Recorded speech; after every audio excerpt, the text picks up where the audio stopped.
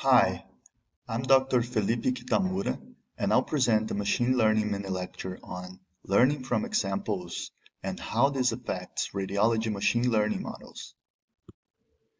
Let's say you want to build a classifier to differentiate between these two groups, Group A and Group B, and I'll give you one example for each group. Now let's say we have a new image, and I want you to choose in which group you're going to put this new image. So just stop this video for a moment and think about it.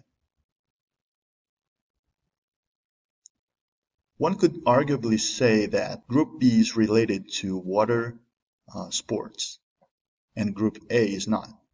So we could say that we're going to put this guy on this bike on Group A. But if I show you more examples for Group A and Group B, you may understand that the concept is a little bit different.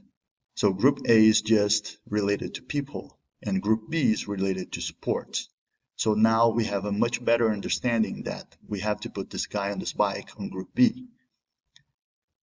So the point here is that having a bigger data set helps us to really catch the understanding of what is the concept that we're going to give the computer for the two groups.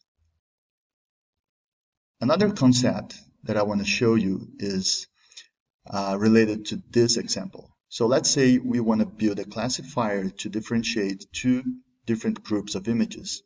One of them is T1 images of hemorrhages, and the other one is T1 images of normal patients. And let's say we train a model on those images. We know that most of the time, hemorrhage may appear as bright lesions on T1 because they are subacute. But if we have an acute hemorrhage, it may be not that bright. It's usually gray, like isointense to the gray matter. So if we give this image to the model that was trained on only bright lesions, it may get it wrong and classify it as normal. And the reason for that problem is that we didn't have a representative data set that had all the imaging appearances of this specific disease. And this may happen to all kinds of diseases. So the point here is to show that we must have a data set that shows the disease in all ways possible if we want to build a classifier that is robust. Now, I want to ask you something else. Let's say you are asked to create a big data set. Which of these diseases would you choose?